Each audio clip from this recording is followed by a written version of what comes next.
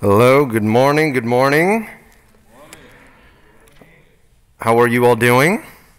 Good. I hope you are, in this time, I hope you are all staying positive and testing negative. Amen. A little COVID joke for you. I myself am having a wonderful week. Exactly 7 days ago, the Los Angeles Lakers became world champions. Hey, okay. Yeah, I'm preaching in LA, okay. And the Los Angeles Clippers still have not made it to the Western Conference Finals. Amen. Man, I'm excited to be here with you all today. Pastor Paul gave me an opportunity to speak, and man, gosh, today's one of those days. I'm gonna warn you. I just feel like there are days when I come up here, man, I can just feel the presence of God. I feel like I'm shaking almost. It's just stepping up here, even as we were worshiping earlier. Man, wasn't that an incredible time of worship? Man, it's just the presence of God is moving, and I feel like even as I'm standing up here, as I begin to speak, I feel like, you ever sit in a car or someone else's car that's a little too strong for you, a little stronger than your car is, you know, and you push the gas and you're like, whoa. It's just moving a little bit. I feel like today's one of those Sundays where the presence of God, there's just an anointing that's just beginning to flow already. Pastor Dion and some of us were here, gathered here yesterday. We were praying, and one of the words that he shared, he said, you know, let's get started, let's pray. That's what we were saying. And he said, no, I feel like the word of the Lord is that he's already started. He's already begun. He's already moving. And we're stepping into that thing, and just the anointing and the ease of moving into it's like the river of God that's already a current flowing through this place. I believe we're just stepping into that. Whew. So let's just pray as we dive in here. Heavenly Father, we just thank you for today. Lord, we thank you for your presence. We thank you for this time that we can gather as the body of Christ. It's just such a precious time. It's such a precious moment where we can gather together as the body and lift up one voice and praise you and worship you, O God, and give unto you. And Father, we thank you, Lord, for this opportunity. God, I thank you for the word that you are releasing today.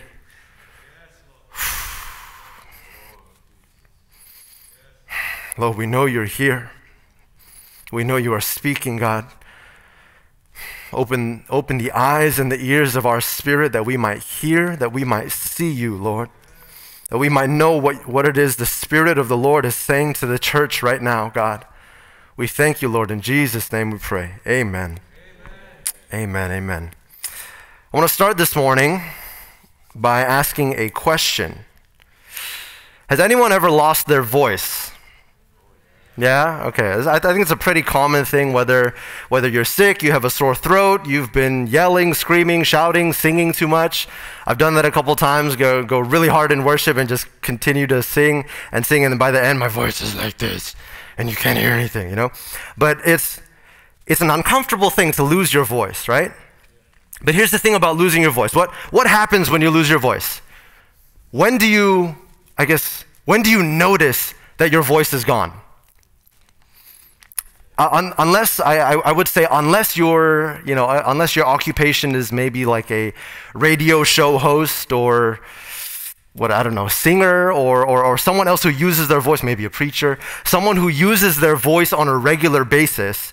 You know, if you're at a desk job, you're sitting at the computer working all day, there's only one or maybe a handful of times that you notice that your voice is gone.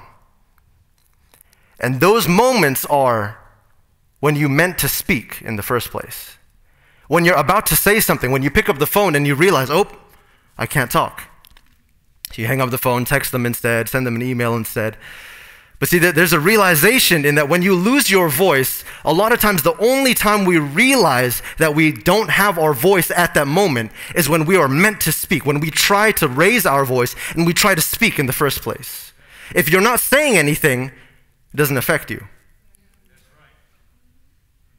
See, and I want to look at it from another situation. You think of it, okay, as losing your voice, but I wanted to pose the question, what happens when the ones that are meant to speak, when they're meant to declare their voice, suddenly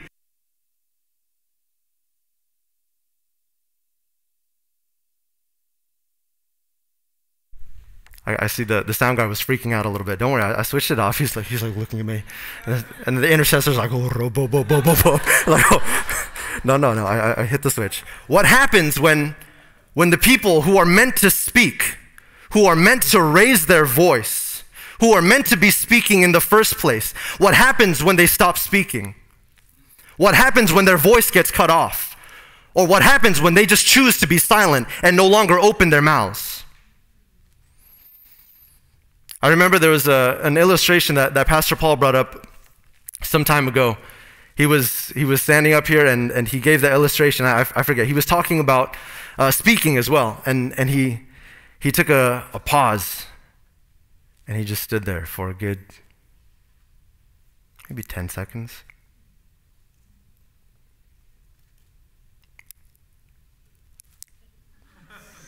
It's uncomfortable, right? It's uncomfortable because I'm up here and you're all staring at me because there's an expectation for someone to speak. There's an expectation that there's a certain voice that is supposed to be heard. And so that's what I want to share with us today. I want to ease us in. That there's a natural thing that I want to look at, that the voice of a person, when you lose your voice, and what does that look like when you were meant to speak in the first place? I want to bring that into an understanding of a spiritual thing here that we're going to be talking about today. And the thing that I want to declare, the one or two phrases here that I felt like God has been putting on my heart this week is that the church, capital C, the church, global church, has a voice. The church has a voice, and the church is meant to speak. Pastor Dion mentioned this when he was speaking last week. He said, maybe in this time of quarantine, in this time of COVID and everything, in a time of crisis, the church has been deemed non-essential. There's so many gatherings and things where the church is trying to come together, and it's been encountering some resistance. People are saying, governments and different things are imposing that we cannot gather together and worship. And maybe that's because maybe the church has been marked off as non-essential in a time of crisis because we have somehow lost our voice. When we've stopped speaking in the first place, everyone else in the world is looking at that thing. I don't need that. There's no point for you to gather. Someone was highlighting yesterday that there was a gathering of some church people were trying to gather and things, and some people were coming against that. Look, I'm not coming against governmental institution or authority. We take the necessary precautions to try and be in line. We're trying to keep each other's health and safety as a priority, but there's still a priority of the Word of God tells us, do not forsake the gathering of the saints. We are still supposed to gather together. Yes, put the safety precautions in place. Amen. And I see that you're all doing that, love, because, I can't see most of your faces. Y'all white and blue masks everywhere. It's a beautiful thing. Man, but there's a gravity to that. There's a weight to that. A weight to the realization of, have we been deemed non-essential by the world? Has the church been marked off as no longer needed? If Costco is open but the church is not, that's got to say something to you. If you can go shopping, if you've seen any airlines, I look at some of the airlines that are packing people together. There's like no distance between anything, and you look at the airport, everyone is just mashed up together. When Sharon and I, my wife and I, were traveling to Texas to be part of Sean Foyt's rally, the Let Us Worship rally, we were in the airport, and I was like, stay away from people. It's like, they're like, oh, ladies and gentlemen, we're now going to be boarding group 3. Would you line up, please? They do their whole thing, and people start lining up. I was like, there's no anything here. And I was like, I'm relatively safe person. I'm trying to, go about with all these precautions here. But I'm looking at that, and I was like, there's a disconnect here. There's a disconnect between if we can pack a plane where I'm rubbing shoulders with some stranger and breathing the same air here. I know there's air circulation and everything in the filters of the plane and all of that, but I'm like, there's a disconnect if we can pack out a plane, but we can't even gather to worship.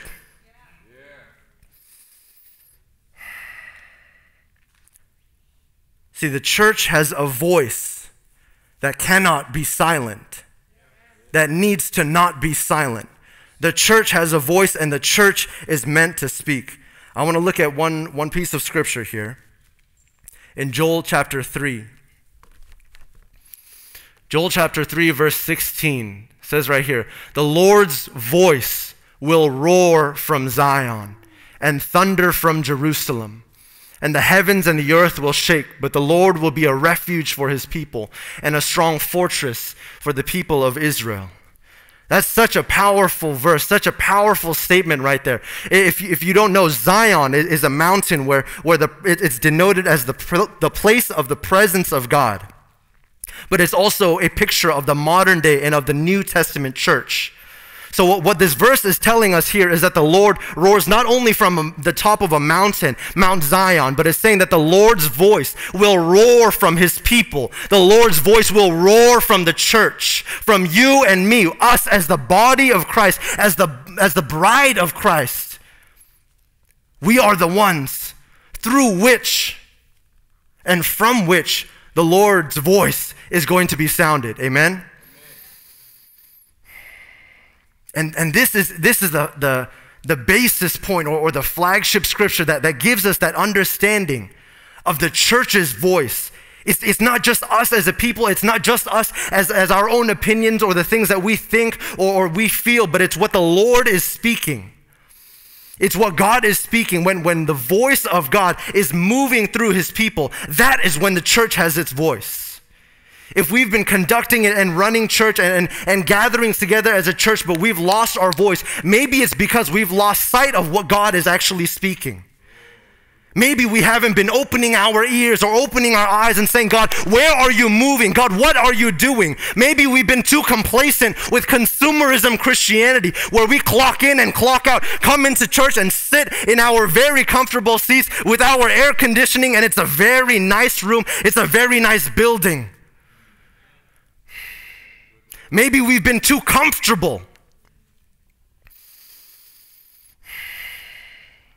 I believe it's a season, I think we all understand this, it's a season where we've been more than uncomfortable in certain areas of our lives. But I believe in more than anything in the church, in the global church, not just here at City Blessing or in Walnut or in California, but the global church, God is beginning to shake things up. Look at that verse right there. The Lord's voice will roar from Zion and thunder from Jerusalem, and the heavens and the earth will shake. There's a shaking that's taking place. I preached this when COVID first started hitting the United States and started spreading everywhere in March. There's that verse that we were looking at that time. The things that can be shaken will be shaken. We've seen that all around.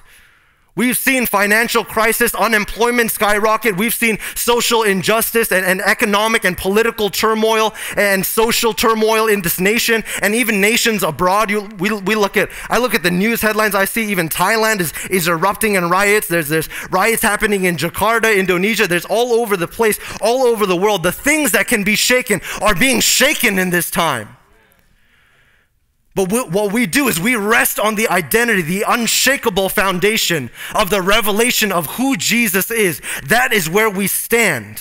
And as things are being shaken,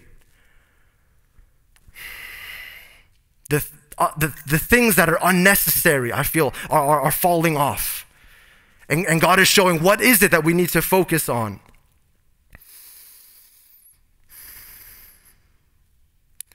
Let's look at one more passage here. I promise you, I'm not upset, I'm not angry, I'm just a little passionate. So at times, if I'm yelling or screaming or accumulating spit in this region of my mask, I do apologize. But thank you for bearing with me here. Let's look at Jeremiah chapter 1, verse 4. Ooh, this is powerful. I'm only going to look at a couple passages here, so I want us to really focus in, really catch what God is saying here. Verse 4 says, Then the word of the Lord came to me, Jeremiah here. Then the word of the Lord came to me, saying, Before I formed you in the womb, I knew you. Before you were born, I sanctified you. I ordained you a prophet to the nations.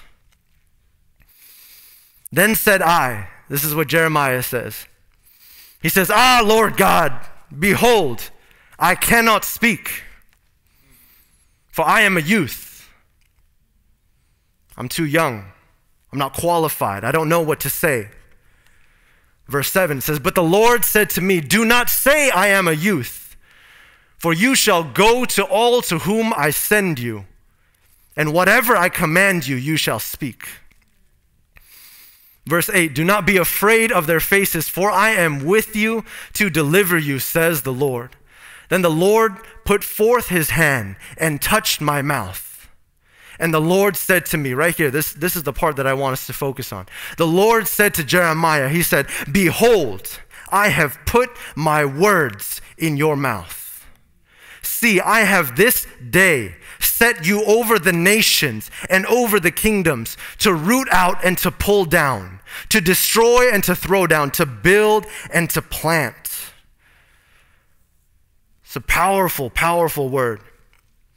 That phrase right there, that's what has been ringing in my head. We're talking about the church and the voice that the church has. That the church of God, the body of Christ, is meant to speak, especially in a time like this. But we're not qualified or we're not confident even or bold enough to step out until you hear a phrase like this of what God is affirming over his people, of what he's saying to his prophets and to his children. He says, behold, I have put my words in your mouth. When you are speaking, when you speak and declare the word of God, you are as speaking as the oracle of God, as the mouthpiece of God here on the earth. And it's not just your voice anymore. See, because the world doesn't want to hear your voice. I'm sorry to tell you, there's so many voices out there in society today. You look at social media and everyone wants to be an influencer. Everyone wants to say this or that or has more than enough to say about what they feel or what they think. What people need and want to hear, what maybe they don't even realize, but they need to hear. All of creation, Romans tells us that all of creation is yearning for the revealing of the children of God, of the sons of God. All of creation is waiting for us to reveal the nature of who our God is through us. And that is the voice that we go out with. When he puts your words in your mouth, when he puts his words in your mouth, they will be your words in your mouth. When he puts his word in your mouth, that is what gives you the authority to walk it out and to be able to speak and declare those things in the earth. The things that have already been spoken and declared in heaven are ushered into the earth through your voice, through the voice of the church.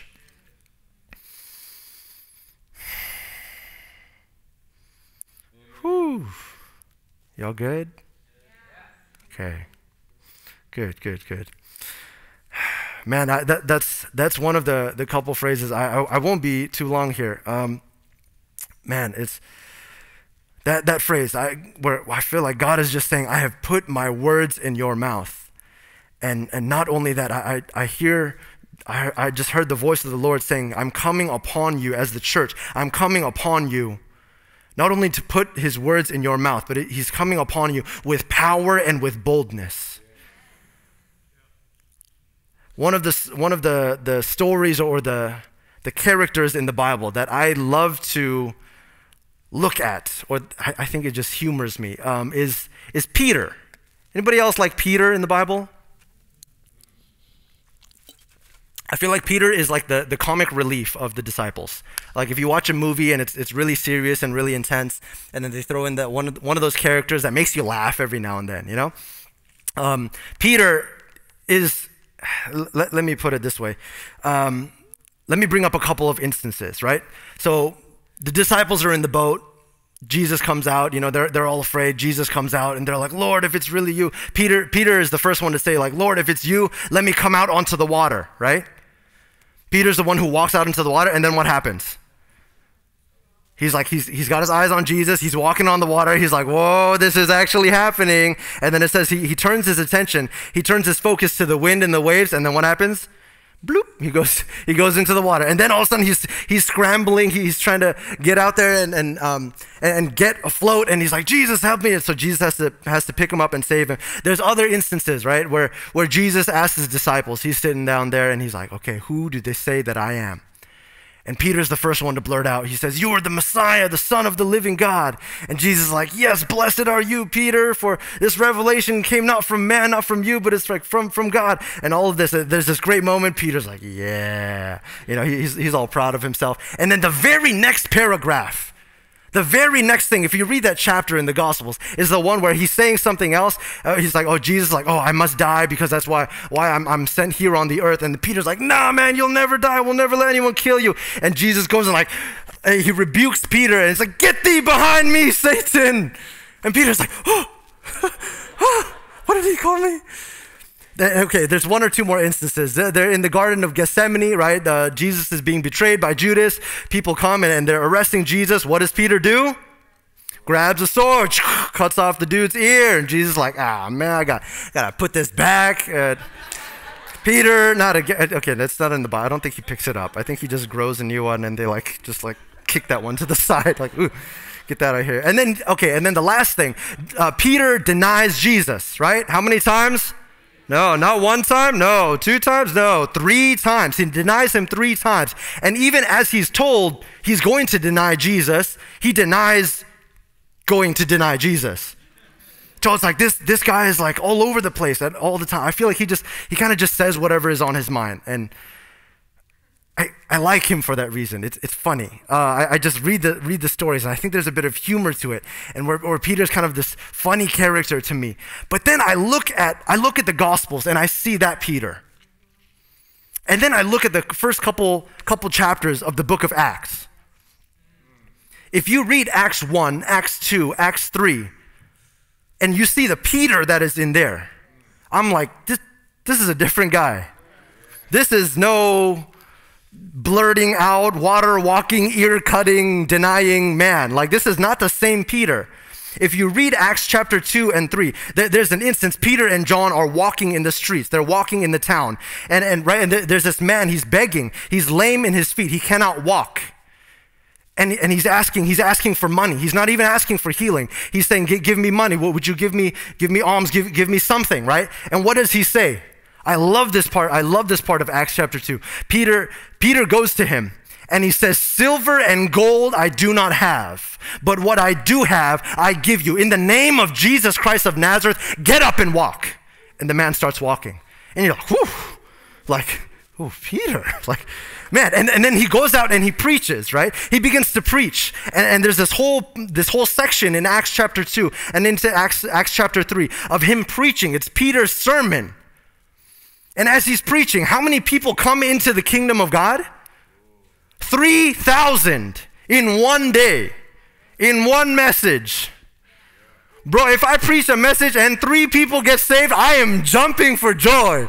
If 3,000 people, we can't even fit 3,000 people in here. What does it look like when just the altar call is 3,000 people? I look at that guy and I'm like, man, there's something different about him. There's a different boldness that came upon Peter when the Holy Spirit came. That was the key. And I look at that, man, and there's even after he preaches, after 3,000 people come into the kingdom of God and all of that, they begin to preach the name of Jesus. They're preaching the name of Jesus in the city, and they're turning the city upside down. That's what the way the book of Acts phrases it. The disciples and the apostles were turning the city upside down because of the name of Jesus. And the city authorities came to them and they said, stop preaching about this Jesus. And they would arrest them. They said that they laid hands on them and they were trying to figure out what to do. And then they arrested them, put them in their custody, and then at some point they let them go in Acts chapter 3. And what does Peter do? What does he pray for? He says, exactly, right there, Marcus got it. He said, he goes, they gather together and the apostles pray again and they say, Lord, I know we just got arrested and they just let us go. We got off the hook. And they told us not to preach this name of Jesus here. But Lord, give us boldness so that we may continue to preach this name. Man, that's the type of boldness that is my prayer for the church today. I ask, God, would you give us the boldness that would come upon us, that would turn a city upside down, that would turn a state upside down. How many of you know that California needs Jesus? Amen? Man, if we would have that type of boldness come upon the voice of the church and speak the voice of God that is roaring through the church, amen, we would turn this place upside down. Yeah. Whew. Okay, one or two more things. That's Peter. I want to look at one more guy in the Bible that is, I think is, I'm putting my own spin on this, okay? I don't think anyone will tell you that Peter is supposed to be looked at as the comic relief of the gospel. But I want to look at one more guy, John the Baptist. Okay, one thing, let me preface with this. I grew up watching basketball, right? It's the only sport I watch. I do not play it. I'm only 5'9". Yeah. I know that, okay, now I know there's some guys who play basketball and more power to you. But I watch basketball. I grew up watching basketball. And one of my favorite parts, I think one of the most intense parts of watching the game experience when you're there in the stadium is the starting lineup, the introduction of the starting lineup. What happened to my Lakers fans? Anyone watch basketball? Yes, someone? Okay, watch any sports of any kind, but I know this happens in basketball. So what they do is they introduce the starting lineup, like who's going to be playing tonight, right? So you can imagine, and this is like a job that I wish I could have had, but I don't think I have the voice for it. I think I'd have to be a bit bigger, and my voice would have to be a lot deeper. I can't even go that low. But the announcer, it goes a little something like, here we go. Let me give you a little demonstration.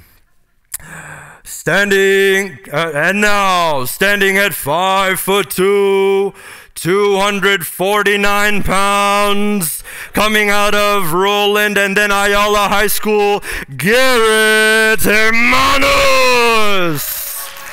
I'm sorry, none of those statistics were realistic, but something like that. I think of those sports announcers, they're like the hype men, you know?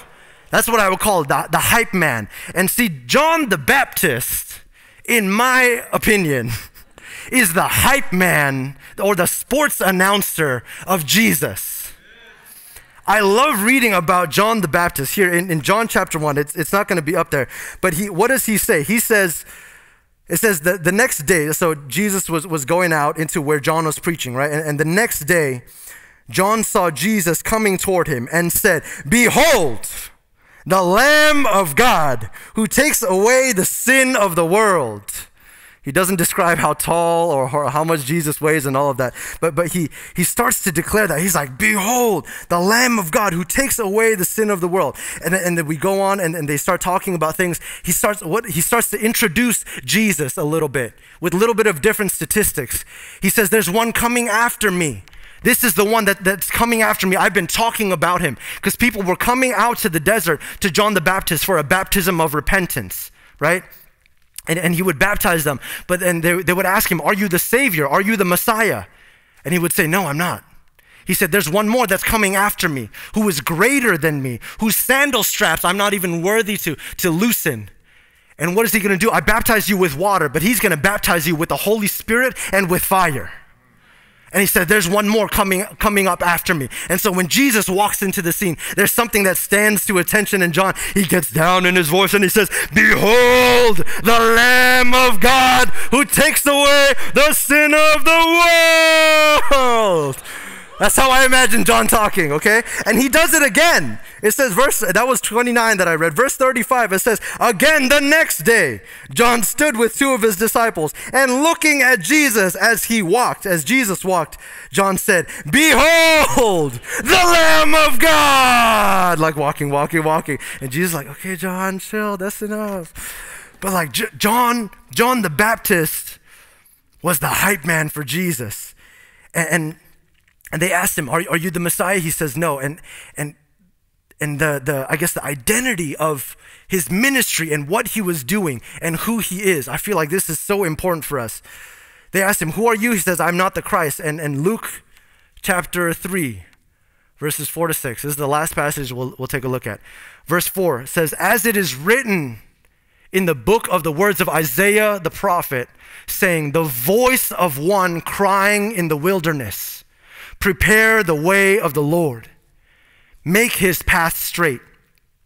Every valley shall be filled, and every mountain and hill brought low. The crooked places shall be made straight, and the rough ways smooth. And all flesh shall see the salvation of God. I believe, man, his ministry was summed up right here. What was John doing? And the things that he was saying, behold the Lamb of God. Behold the Lamb of God who takes away the sin of the world. He was the voice of one crying in the wilderness, saying, prepare the way of the Lord. I hope you're catching this. I believe that this ministry that was on John the Baptist is on this generation that's here on the earth right now. There's something about this time where God is beginning to move, where God is beginning to shake things, where you can feel it in the atmosphere, that there's something charged in here, where we're getting ready for a move of God. And my life's purpose and what we are doing in this time and in this hour, I believe is just like John the Baptist. We are to be one. What is the voice of the church? It is to be the voice of one crying in the wilderness. Prepare the way of the Lord, because the King of Kings and the Lord of Lords is about to show up in this place.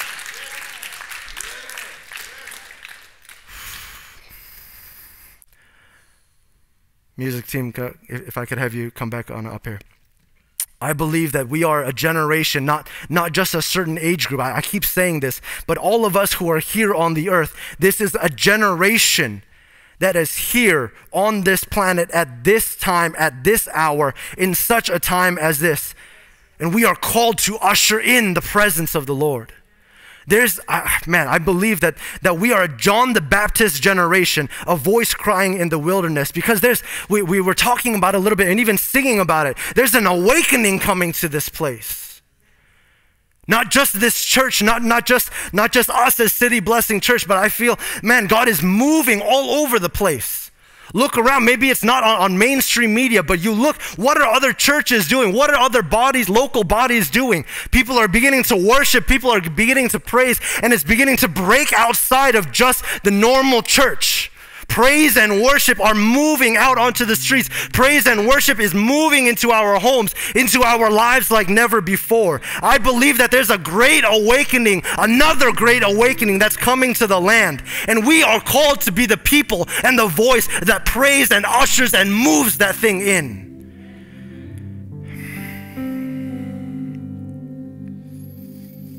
So what does our voice sound like? Yes, the voice of God roaring from Zion, but what does that look like? What does it sound like? What are we to do?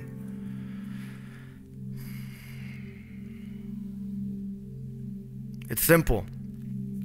Our voice sounds like prayer. Our voice sounds like worship.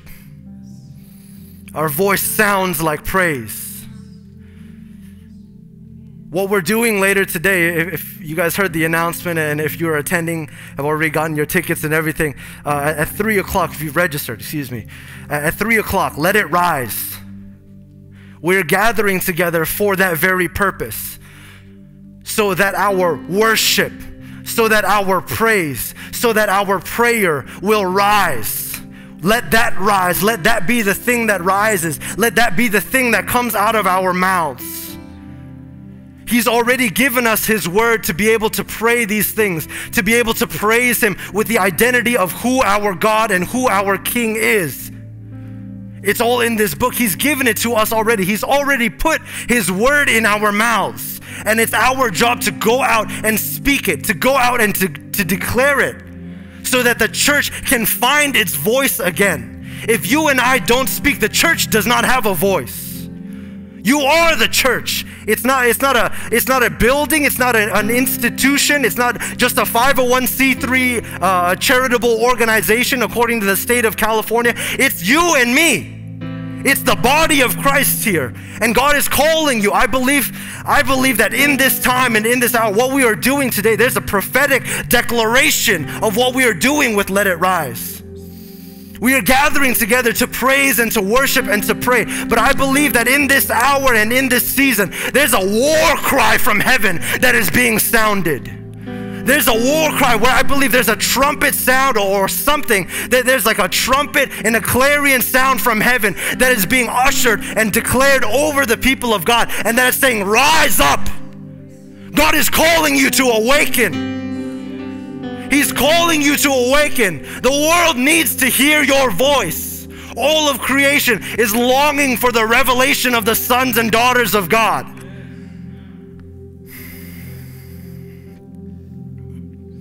Joel chapter 2, again, it's not going to be on the screen, but Joel chapter 2 says, blow the trumpet in Zion and sound an alarm in my holy mountain. Let all the inhabitants of the land tremble, for the day of the Lord is coming, for it is at hand. I believe that the church is getting its roar back. The church is getting its roar back. And it's not you, it's not me, it's not our roar or our little roar that we could make a little bit of noise, but it's the voice of God. It's the voice of the Lion of the tribe of Judah roaring through his people, roaring through Zion. That is what we are called to do. Would you do this? Would you stand with me? I just want to pray over us. Father, we thank you for your word, God. Thank you for this declaration and this reminder, even this call to action, this battle cry that you are sounding in your church and in your body, God. That you've called us to have a voice. You've called the church to have a voice and to be able to speak. Lord, I thank you that you have already deposited your word in your people. Let it come forth now in power and in boldness like never before, God. I thank you that in this season, Lord, you are raising up a voice of the church, God, that will shake and shape a nation, Lord. God, I thank you that you are calling people into different realms in the world, oh God, whether it's in the political sphere, in the economic and business side of things, in education, oh God, in medicine, in science, in all of these different areas. Father, I thank you that you've given your people your voice, oh Lord, that you have caused us to go out and to declare your words, God, that you have put your words in our mouths. And give us the boldness, God. Touch us with boldness and with power like never before in our lives, oh God. That we would go out and understand what our Father is saying. And would that be the things that we walk into, that we step into, and that we declare here on the earth is already the sound that is in heaven.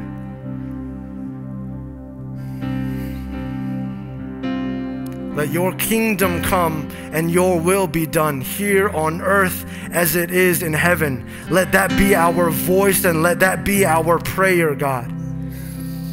That what you have already willed, oh Lord, may it be done here on the earth, God. We want to bring your will and your kingdom here into existence, here on the earth. God, I pray that you would charge your people. God, equip them to rise up, Lord, to raise worship, to raise prayer, to raise your praise, oh God, to be able to come to you, oh God, and lift those things up and begin to see you move in different situations. Begin to see you move all over our city, oh God. Lord, we even declare over the city of Walnut right now. Father, we thank you that the church, oh God, is getting its voice back, that you are using our church and even other churches to declare the word of the Lord over the city of Walnut, Lord, to be able to influence as the kingdom of God would see it fit, Lord.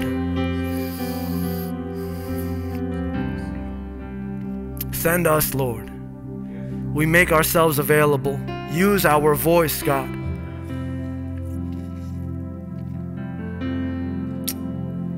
We thank you, Lord. In Jesus' name we pray. Amen. Amen. Ooh. God bless you. Have an awesome Sunday. I know we will be back here at 3 o'clock we will see many of you for Let It Rise.